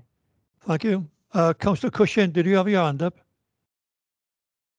Yeah, I did, Chair. It was basically along the same lines as Mr. Rawson's question regarding Mrs. Lane's son and how many incidents as a result of the bowling club or activities in and surrounding the bowling club had disturbed Mrs. Lane's son during the night. But Mr. Rawson's actually clarified that anyway. So thank you very much, Chair. Thank you. Thank you. There's no more questions, so we'll go to Mr. Leonard now, please. Hi. First of all, I'd like to say that I have no objection whatsoever to the alcohol in or around the ground. That is fine. My problem is the live entertainment. As you say, there is no limit on the decimal of the sound of it. But obviously my main concern is my little girl, as you're all aware. All right, she's 9 years old. She's autistic. She was diagnosed at 4 years old. She has sensitive hearing. She has got to wear earmuffs where we go to loud places. You'll see by the pictures, we're the newest members of this street. We moved down here a couple of years ago purely for the space of the garden. When you see a bowling green, you think, lovely, quiet, that's brilliant, that's what we need. My daughter's escape is outside. The equipment she's swinging on was a grant from the family fund who applies a grant to help her with her needs. So as you can see, that's helping her with her needs. Yes, any loud noise will hamper her. It will really have an impact on her, more ways than you could ever imagine. So, you know, even me and my wife are trying to understand autism after 9 years. We don't know how to conquer it ourselves now. She was signed off from the paediatrician when she was 6, and it's left to me and my wife to deal with it. All the hard work that I feel we've put in is going to go out the window once her little escape garden has been taken away from her with loud noise and music. You know, I have no problem with the alcohol. My main concern is the noise. You know, He said, yeah, it's going to be taken inside. I'm sorry, your building is not soundproofed. You know, that is just a thin wall. They just works the same as a window. So, and my house is the closest. Yes, my house is the closest to all these residents to your building. I've shown the pictures. You can see how close it is to where my daughter has her little escape. She will flap her arms. She will walk on tiptoes. She has a serious issue with autism. And this needs to be taken into consideration. Serious consideration. You either help her by not granting this, or you've got the possibility of causing future problems with the music, with the loud noise. The sleeping pattern is she will sleep when she wants to sleep. There is no pattern in place. You know, I'm quite happy to get, unless anybody got any information on understanding autism, then I'm quite happy to listen to it. Otherwise, obviously, I can get paediatricians' letters, I can do whatever. I can show you all the write-ups of letters that I've had in the past, how this impacts my little girl. Mr. Willing, I'm not trying to take your livelihood away from you, but I got to look at my daughter. This is the reason I bought this house. You know, I'm not trying to take nothing away from you. Thank you, Mr. Leonard. Have you finished? Yeah. Councillor Cushing, please. Questions? Yeah, thanks, Chair.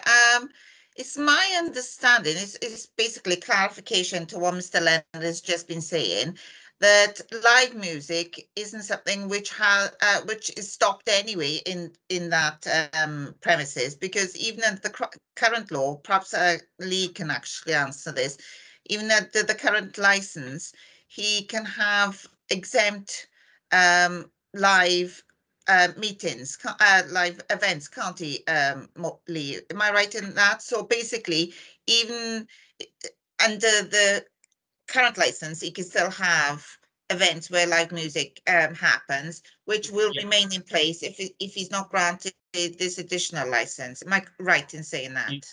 Yes, Councillor, you are right. There are protections afforded to local residents. They would not necessarily be under the Licensing Act. They would be under the Environmental Protection Act in terms of what Ms Brown mentioned earlier on. There is protection afforded. The current permissions would allow the Bowls Club to have live and recorded music up until from 8 o'clock in the morning till 11 o'clock at night now, without this variation. And if this variation was approved or not approved, that provision would still remain. I think from what Mr. Leonard's and the resident concerns, I certainly get those in relation to why they would be concerned. I think to date the problem being that if it has caused them a nuisance, they've certainly not communicated that fact at the moment to the relevant responsible authorities about the fact that how that may be impacting upon them in terms of, so if music noise from an event at this venue had been interrupting them or causing them a nuisance, then to date it doesn't appear that that has been communicated. I think some of the residents have actually indicated that to be the case, that they've not complained to date. But I think it's a balancing exercise. I think for the applicant, the main provision from what he appears to be suggesting is it's going to be infrequent. At the moment, we have not had anything from local residents to suggest that what has been held there has caused them a nuisance. So going forward, that is something that clearly they're going to have to communicate if things are an issue. So yeah, so what you're correct in, so the question being, yeah, you are correct. Can I just ask a question of Mr. Leonard? Mr. Leonard, as like Mrs. Lane has said in her statement, has there been any instances where noise levels or anything like that has caused your daughter undue harm? Yeah, every night. It doesn't matter what it is. Every night we have trouble with her. So it's not necessarily from what's happening in the bowls club, is it? It doesn't matter. It could be anywhere. It could be a car going past the front. It could be. It's been closed. Yeah. Plus the bowls club's been closed a year and a half. So. And how long have you lived there, if you don't mind me asking? 4 years now. Right. So prior to the COVID, then did it actually cause any sort of thing from the bowls club cause your daughter any issues? Not to my knowledge, but any noise whatsoever from the front, from the back, she will only tell me something's woke her up. Right. You know, so basically, it could be any noise from residents or visitors, not necessarily from the bowls club. That's all I wanted clarification on. Once they've got this license, I'm basically knackered with my daughter. If they start being loud and rowdy, I'll be back to square one with her. Yeah, so, but from what I gather, Mr. Willing has actually said is basically the only reason he's applied for this license is because inadvertently there was alcohol being taken off the out of the pavilion to the bowling green, and they have had events there in the past. He said in January 2020 there was his one of his colleague's 80th birthday party. So there has been music played at the pavilion. So just clarification, if any of those events prior to COVID had actually caused your daughter any issues. That's all I was clarifying. What the date was of the 80th birthday party? Sorry? Can I ask what the date was of the 80th birthday party? I don't know, you said January 2020, was it? Is that right, Mr. Willing? That's correct, Chairman. It was mid-January. I did check on his date of birth. He was, I believe his birthday was the 16th. It would have been around about the Friday, around about the 16th of January. Well, I'll tell you now that obviously I was just making sure I wasn't away on holiday or anything like that. I was home at that time.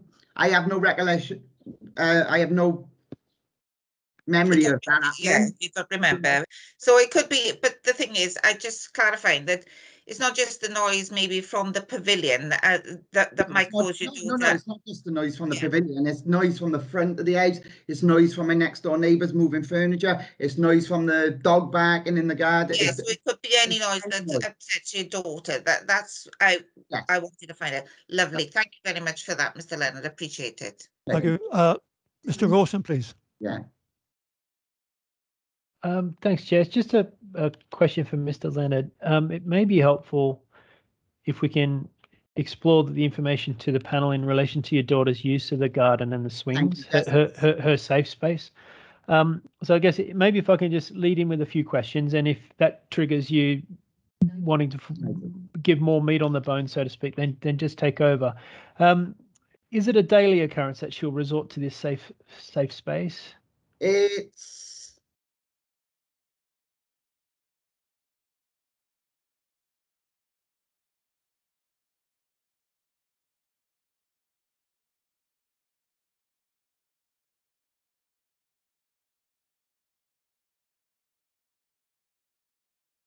And she uses as a stress reaction. If her symptoms are stressed, she will then resort out there to try and calm or self-calm.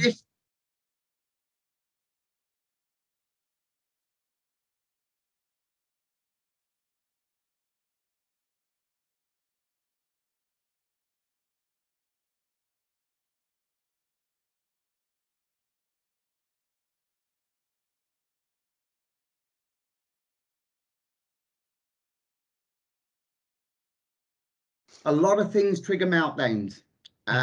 We can't pinpoint them, but we can now pick up when they're about to start. Yep. It can go from disappointment, something startling her, something just coming on the telly just to scare her. It could be anything. Her place of safety is the garden. That is her. Will she go out to the garden, or will you sort of encourage that when you see the signs? No, she just goes. She just goes. Yeah, we got no say in that whatsoever. She don't even tell us. Obviously, we follow just to make sure she's safe. Yeah. but she will go and sit on her swings, flap her arms, kick her legs, and just rock or spin. And I don't want to put words in your mouth, but I'm presuming that the amount of time she'll spend out at any given time will be unpredictable as well. Oh, just a bit. Yeah. Yeah. She'll go out there in all weathers. Okay. Has this been a consistent, the safe space been consistent over the last 4 years since you've moved to the property, or is it a late development, or is it something that's fairly consistent? In our old house, we had a tiered garden. We didn't have the space for things that we required. So myself and my wife, we made the decision to sell up and buy a bigger garden, basically. We weren't even looking at the house. Yeah. This come onto the market, we come down, seen this. First thing I just looked at was the garden. That was it. It was the space we needed. Okay.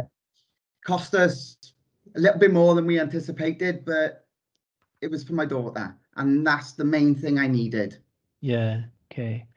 I think we've heard evidence from Mr. Willing about the bowls season running through the warmer months, and there seems to be league games on a Wednesday and a Saturday, albeit there wouldn't have been over the last 12 to 18 months because of COVID. Yes.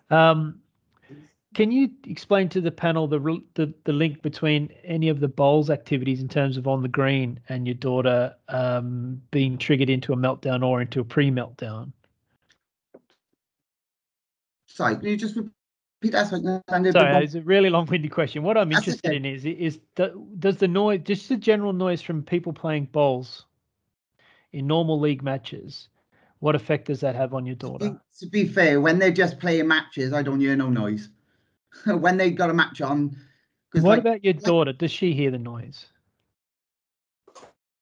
She don't say anything if she does, because I know at the bowls matches, they are very quiet.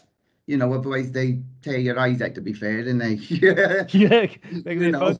yeah. I get what you mean. It's like I said earlier, when I went over there for the pint, when my in-laws were members over there, me and my wife want to like to talk, we'd get dirty looks. That was how serious these are, you know, like he said to me, I look at age to try and do it. To be fair, it is something that I am looking at when I retire.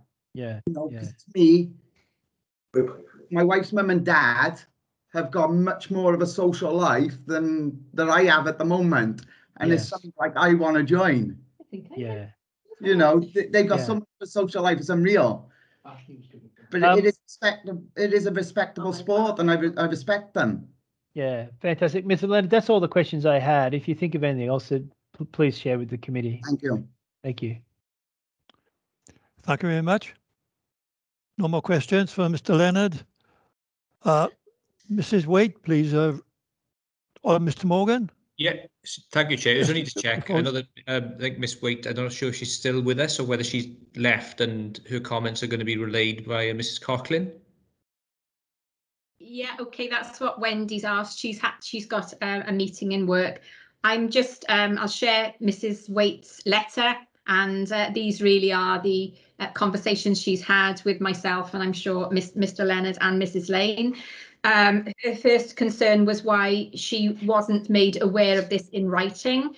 Again, and she's, as far as she's aware, none of our neighbours have been made aware, and I know we have asked a few neighbours and they weren't aware of it. And she said she was made aware from a social website. She's in opposition to the decision. She's got a young granddaughter, 5, who lives with her. So she's very concerned that any additional music or the cars, because I know she's got a concern for cars at the back of the house, people leaving, would disturb her granddaughter's sleep pattern, particularly on school nights. And she's also made some comments as well. It's not just about the bowls club. This park is a huge facility for lots of other activities. And I think as neighbours, we love to see people there, but things can become quite antisocial. You know, it's just an added thing, screaming, shouting, foul language. So I think for when Mrs. Waits, it's about the Bowls Club is just another issue to have to contend with everything else that goes on in the park. Her Facebook was there. Yeah, she said she just heard it on Facebook, and she just mentioned again, it's been bad enough with the parking. 1 or 2 cars were on the grass initially, and now she's concerned that the car parks the cars are quite along the hedge of were along the hedge of the boundary walls, but now they're just sat off the grass just behind the AstroTurf, where the children play. And she just invited somebody to visit her property if anybody wanted to have any further information and put things into context. Thank you, Mr. Coughlin. The questions, Councillor Cushion, please. Yeah, thanks, Chair. This parking issue seems to be running as a main theme regarding the residents' concerns. Now, I know under licensing, it's not something we're supposed to take into consideration, but is there any recourse for the residents where they can say about the parking and who they could complain to? Because obviously they shouldn't be parking on grass like that when there's a designated parking facility and area, as Mr. Willing has alluded to. So is there any recourse for the residents to complain to a particular body regarding this parking on the grass? Wondering whether Mr. Rawson or Mr. Morgan can clarify that? Well, from perhaps a legal perspective, you'd start with who owns the land. It's probably in council ownership. I'm not sure if it was, and if the lane that services that area is a highway, then I would have thought it'd be the highway section of the council that you'd start with. Right, so we don't know particularly who actually owns the land, but bearing in mind it's got this AstroTurf, I could imagine that it's probably a council property, so they would need to go to highways then to complain to them about the parking. I know it's nothing to do with this license, as far as we're concerned, but I want to, clarify for them, so who they can go and complain to regarding this parking issue all the time there. Yeah, and then if highways say it's not a matter under their remit, but there's antisocial behaviour issues or nuisance being caused, then it may lead to a wider complaint to, say, the Safer Caerphilly Partnership that's sort of managed by the local authority. I know we've dealt with parking issues before that don't really fall into illegal parking, but there's other avenues that can be looked at, such as community protection warnings or community protection notices. Sometimes there's things the constabulary can do rather than the local authority, and sometimes it's vice versa. So there's usually not just a one quick fix, but that's what I would suggest. Okay, then. Thank you, Mr. Rawson. I know that we employ our own parking wardens, and I'm just wondering whether or not there may be something that they could put warning signs on vehicles to stop them from parking. Yeah, there is I think within highways there's a designated team that deal with parking throughout the borough. It would really depend on how the car park's been designated. Some car parks aren't controlled by warden or a pay and display system or anything like that. So it may be that we find that their civil powers rest in the car parks that are set up with such regulation, i.e. pay and display, sort of some sort of restricted parking area. Yeah, before we can get out, they're not parking in the designated area, they're parking on the grass. So yeah, but it's with the grass, the area in which they're parking on the grass may not be a car parking area that falls under the car parking team's jurisdiction. I guess that's the simple way of putting it. All right, lovely. Thank you. I just want the clarification for them to have reassurance where they might be able to go. Okay. Thank you. Mrs. Coughlin, please. my neighbours and myself have just been talking. Mr. Willings, does any members of the Bowls Club have a key to access the barrier from the Lower Springfield Road area into the park? Because that barrier is sometimes closed. We thought it was maintenance only. Yeah, we thought it may have been for maintenance only. Chairman, you wish me to reply? Yes, please, if you could. Yeah, yes, there is a key kept in the pavilion for the barrier. The barrier of late has been permanently left open, but we in the club also, having regard to some of the residents' concerns, are taking steps to make sure the barrier is only open on match days, which will primarily be, there's a Tuesday afternoon league, a Wednesday evening league, and a Saturday league. There is the odd occasion, as again I pointed out in the statement that went to residents, that if we have to rearrange a match, sometimes those matches are rearranged on a Sunday. As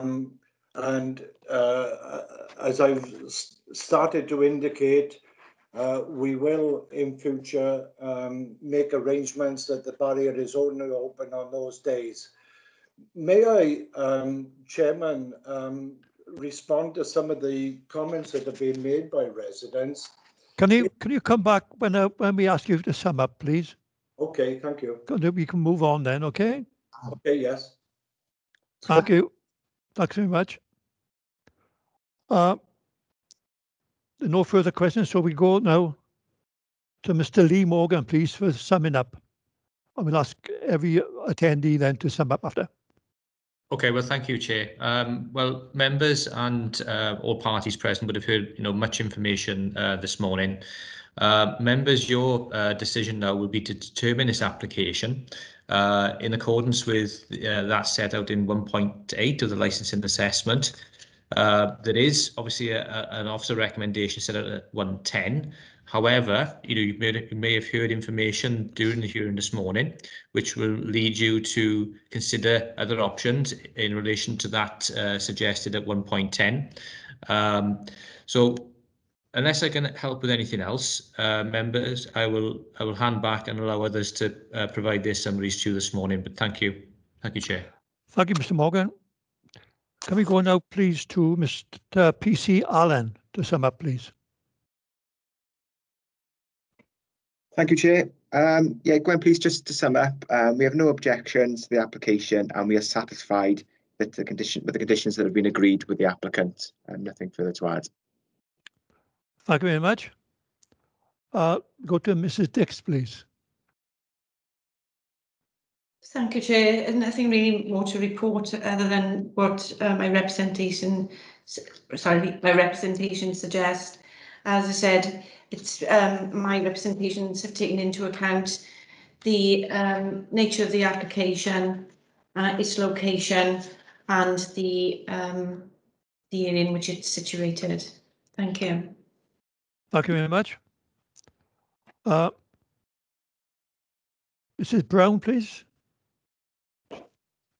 Just to sum up, obviously from the initial point of dealing with the application and to sort of further comments made today, I'd like to say that my representations remain the same, and I feel that providing that the conditions are applied to any consent going forward, that it will prevent any public nuisance being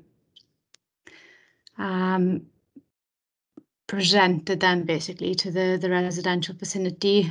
Just to add that should there be any concerns or any further allegations or service requests to suggest that anything within the premises is problematic going forward, that there is provision to investigate such instances under the Environmental Protection Act 1990, and also should our evidence suggest that if future actions would satisfy any breaches of conditions, that we are able to call for a review at that time, really.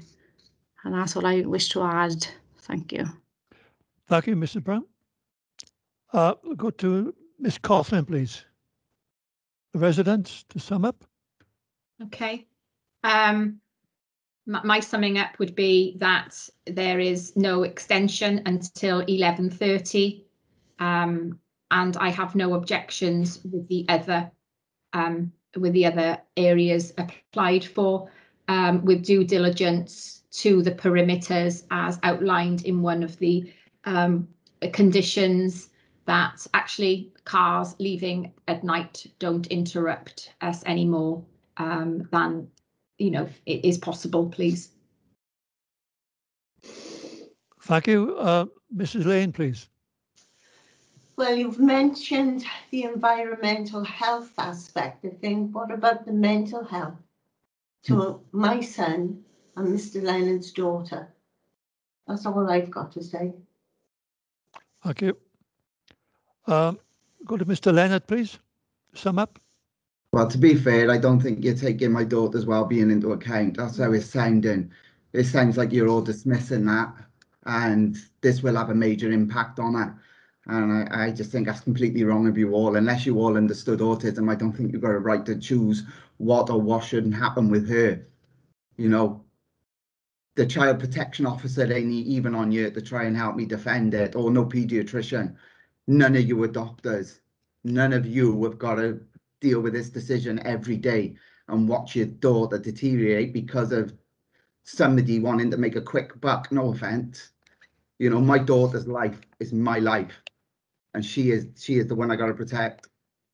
And I made the decision to do for her what I had to do a couple of years ago, and now this could all be taken away from me because somebody wants some loud music. Go and have it in your own back garden. That's all I got to say. Thank you, Mr. Leonard.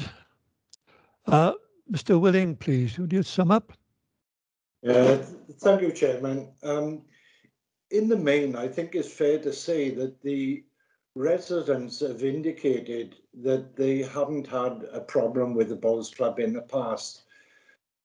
And despite my best assurances, I'm not sure if they accept that the Bowls Club will continue exactly as it has done in the last X number of years.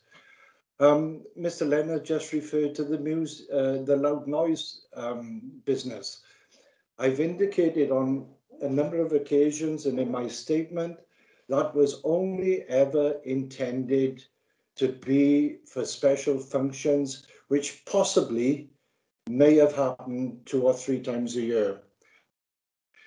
He did earlier in his representation indicate that, to the best of his knowledge, he hasn't had reason to complain or have heard of any noise in the past.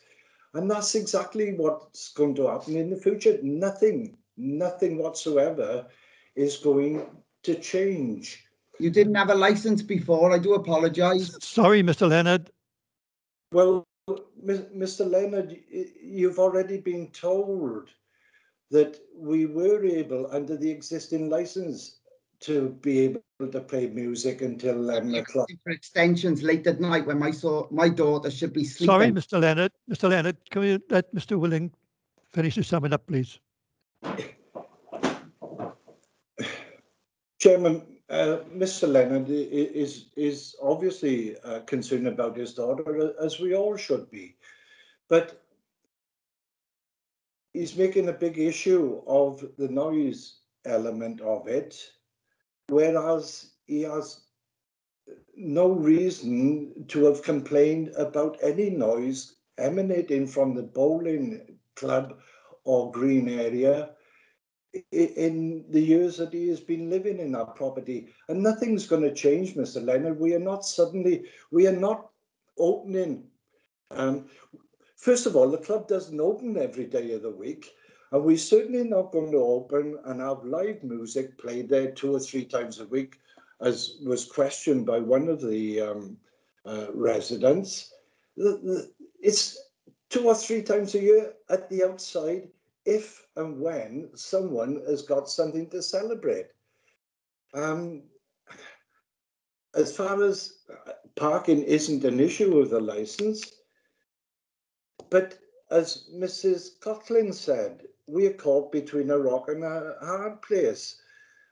We are trying to do good by the one lot of residents and would appear to be causing some limited problem with another lot of residents.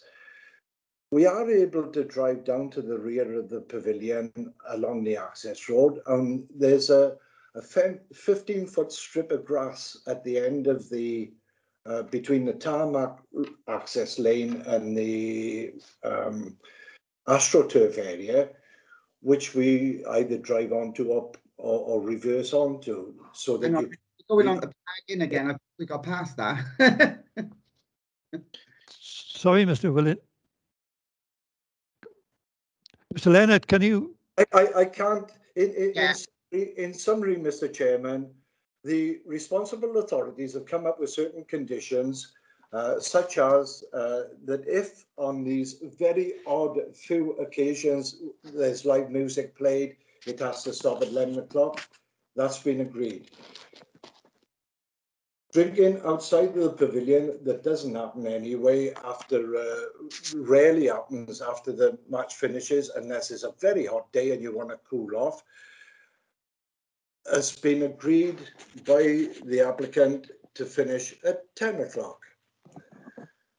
I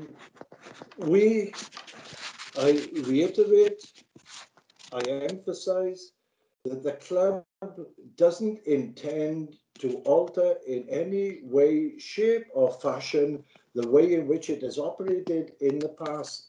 And I've tried my best to give that assurance to the residents in my statement, and I do so give that same assurance now live to those residents. I'd love, by the way, Mr. Leonard, if I may just digress for a second. Mr. Leonard, don't wait until you retire. Come round now, because you are the age of the person that the Bowls Club wants to attract to play bowls. And you'll see for yourself how we operate and can have some say in which way we operate in the future. Thank you, Mr. Chairman. Thank you, Mr. Willing. Mr. Morgan, please. Yeah, Chair, thank you. Very briefly, I'm just conscious that some things may have been entered into the sort of the comments bar, which you may not necessarily see, albeit that time may have passed now in terms of the reference to summing up. So I'll take advice from the legal advisor really as to whether I know there's a hand up as well, but obviously this is a summary for comments, and once parties have summed up, then obviously normally it's back to you. But there was some information flashing into the comments bar, so let's get some advice from Mr. Rawson. Well, parties were advised at the outset of the procedure for the hearing. Each party has been allocated a period of time in which to make their representations in addition to their written representations that form part of the evidence pack. All parties were advised that the summing up wasn't a time to introduce new information by which the other parties wouldn't have the opportunity to answer. So my advice would be to be considered very carefully allowing new information at this very late stage in the hearing, given all parties knew what the procedure was and had ample opportunity to present their case. I haven't been able to see the comments in the comment bar that you're referring to, Mr. Morgan. Is there a way that I can, does that show conversation? Yeah.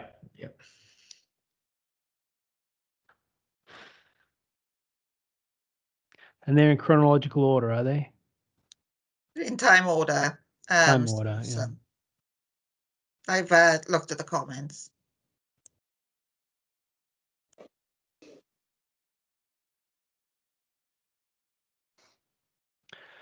Mr. Leonard, are the further comments you wish to make, are they comments that you've already made? No, I just want to say to Mr. Willing, you know, I appreciate your offer of me coming to join the club, which I will be looking at in 10 years' time when I, you know. All right, that's great. That's if great. I win the lottery. Yeah, okay, brilliant. All right. Well, I think that really resolves the issue in terms of anything further. Thank you. Yeah, thank you, Mr. Ross. And I'm back to legal now to finish off the meeting. Thanks, Chair. In a moment, the Chair will ask all parties to hang up and the subcommittee will retire to discuss the application and the representations that they've heard today. I'll be there to offer legal advice and the committee clerk will also be present throughout. The decision of the subcommittee will then be circulated by the licensing department within 5 working days of the meeting. Thank you, Chair. Back to you. Thank you very much.